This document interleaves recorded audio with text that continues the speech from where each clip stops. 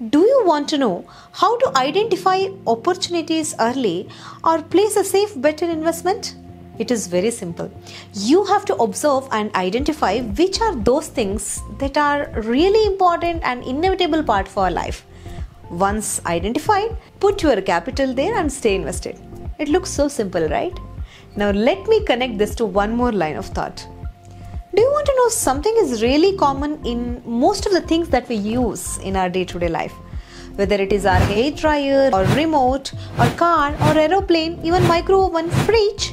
What is that? It is semiconductor chips. Now that you have understood how important these tiny chips are, the product or the technology that we are consuming on day-to-day basis in our life, that is not possible without these chips.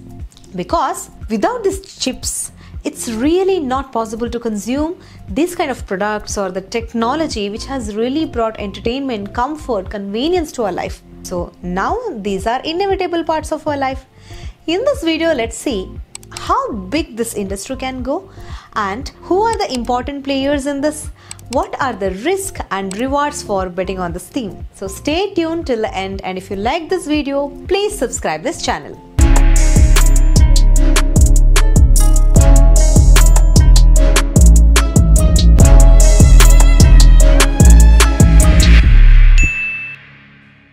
The valuation of semiconductor is set to reach $1 trillion by 2030 alone.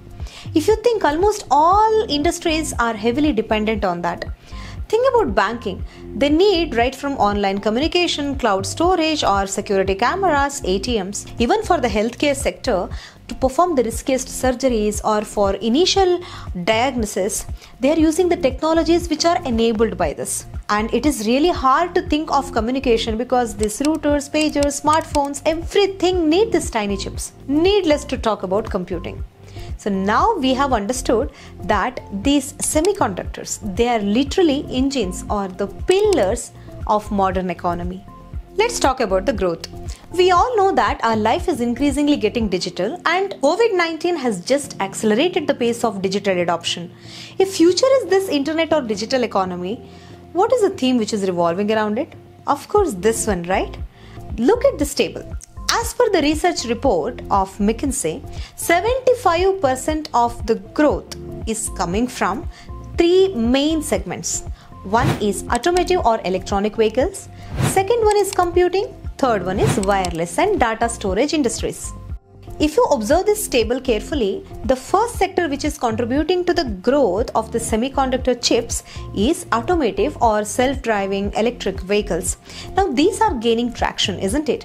So McKinsey expects that the demand will start somewhere around 6% and might expand up to 20%. Let me simplify this for you. If you are a company who is supplying some kind of raw materials or inputs to company B, which is actually into the business of manufacturing the final product.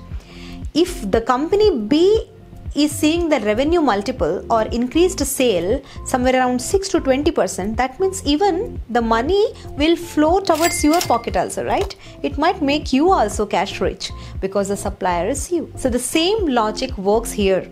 If automotive or self-driving electric cars are getting huge demand and they cannot function without these tiny chips, the chip industry also will go big.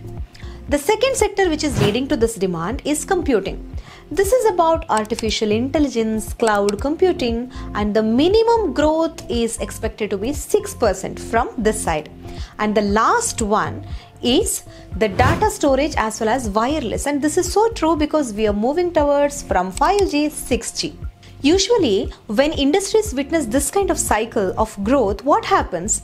Most of the players who are there in that value chain, right from procurement of the raw materials or inputs, whoever is manufacturing and testing, assembly, even the end product, then they all try to plot the opportunities. And once they are convinced that, okay, they have assessed their own opportunities and threats, they start positioning themselves and then they will make capex or capital expenditure towards the R&D or developing their own products or the services, etc., and try to gain market share.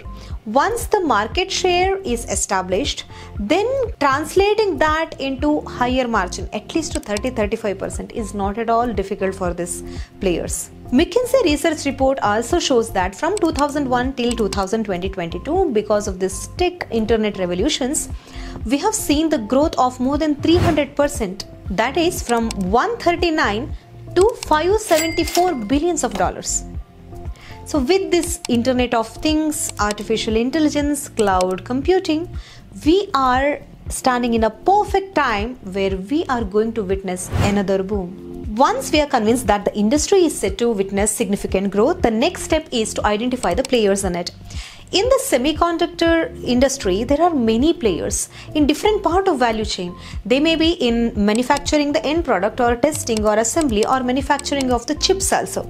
If you want to invest in individual companies, it is really important for you to understand whether you can know the technical aspects of the services or the products that they are making, and understand what kind of barriers of entry they have, or pricing power, competitive advantage, or understand how really important their service or product is to the entire industry. Then only you can take this bet. Because there are many players. Let's talk about Intel. They are known for their volume, and Samsung is a known name. ASML in Netherlands, it is known for its cutting edge technology, which is known as lithography. And never forget about TSMC, which is in Taiwan. It is a famous contract chip manufacturing company, which is really important player for giant companies like Apple. We are all aware how Nvidia's shares started skyrocketing once the world came to know that they are important players for GPUs, which are required for AI, artificial intelligence, right? So it is for us to identify where we want to place our bet. Producing these tiny chips is not at all easy. It requires deep technical skills, specialization, and heavy capital also. 72% of the capital is usually required for research and development alone. If that stage is succeeded, then the next 18% goes towards capex, capital expenditure, setting up the plant, production facilities, etc. That's why no country in the world could take monopoly in the supply chain. It is globally scattered and specialized. If you think, China is leading in testing and assembly, whereas US is leading in design of equipment as well as the chips. So it is the big brother as far as the intellectual property is concerned. Whereas even the tiny country like Taiwan that emerged as the chip king, without their nano chips, giant corporations like Apple, they will break down completely. Realizing the importance of this, President Biden has recently announced CHIPS Act, where he has set aside $280 billion for this. And out of that, $200 billion just goes for research and development. He knows the importance of these tiny chips for America's competitiveness as well as national security. It is really important for retaining their status as a global hub. Because in 1990s, USA used to have 37% share in production of semiconductors, which is dropped to 12% now. Another risk is, many people say that this industry is highly cyclical. I completely agree. But let us break it down and understand it from multiple perspectives.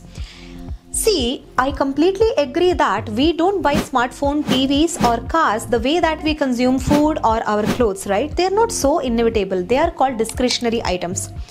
But it is also true that we cannot use our cell phone or TV more than 10 years nowadays. Even in 5 years, we have to replace our mobile phone, right?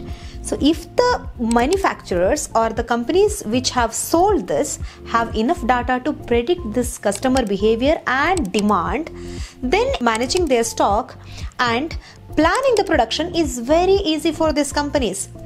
Second argument is, earlier the growth had come from the customers like I and you. They are retail. Understanding our behavior is not at all easy. But now that has stabilized. The next leg of the growth or the demand is coming from B2B, or the enterprises who need assistance in going digital and handling their infrastructure, softwares or hardware. So I can definitely say that at individual retail level, it is not that cyclical, and there is next layer of growth which is coming from enterprises. If you observe overall tech industry, it is definitely cyclical. It is for us to observe the macro trends and identify the opportunities as early as we can, infuse the capital, stay invested and cash out when the growth disappears. And before the growth subsides, there are enough signs if you observe, you can take note of. Now tell me, are you betting on this new theme? What are your views on this? Let me know in the comment section.